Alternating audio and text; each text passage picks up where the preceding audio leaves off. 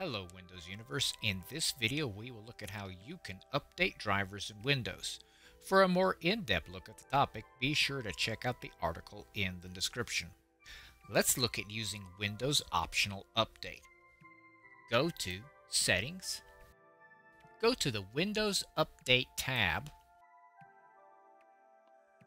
then look for Advanced Options. Click on the optional updates. If there were any here, you could expand on a driver's update section, tick the checkbox, and download and install. Next, we can try to download the network drivers from the official website. Go to the official website of the manufacturer and check to see if there are any updates available for download.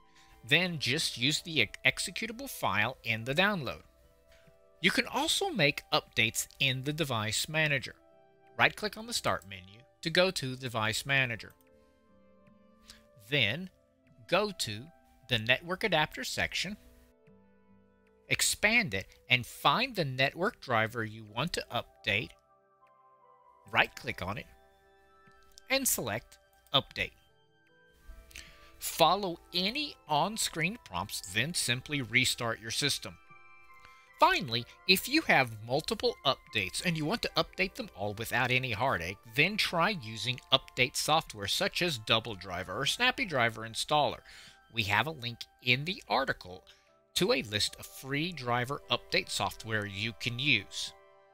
For more helpful articles to help you maximize your Windows experience, go to our website, thewindowsclub.com. Do not forget to give this video a thumbs up and subscribe to our channel where we are always adding new content aimed at making you the master of your digital house. Thanks for watching and have a great day.